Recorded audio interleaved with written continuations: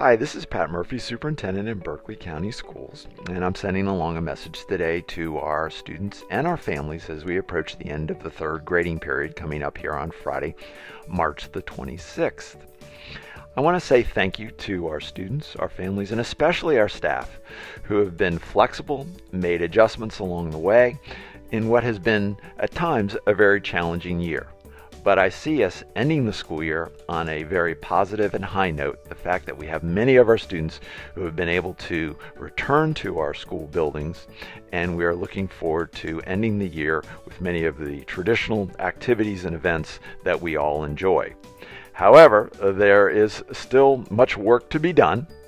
And the fact that there are several days left in this grading period, my encouragement to you is if you want to make any academic improvements with your grades, please reach out to your teachers, your school counselors, your administrator, and your principals. They're there, they want to help, and I know they'll be excellent allies to you. I also want to have you think a little bit forward. The end of the school year is coming up here on June the 3rd.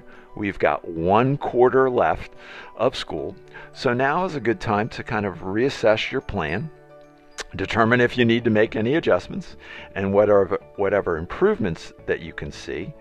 And if you need to spend a little bit more time studying or staying after school or working with your teachers, dedicate yourself to be able to do that.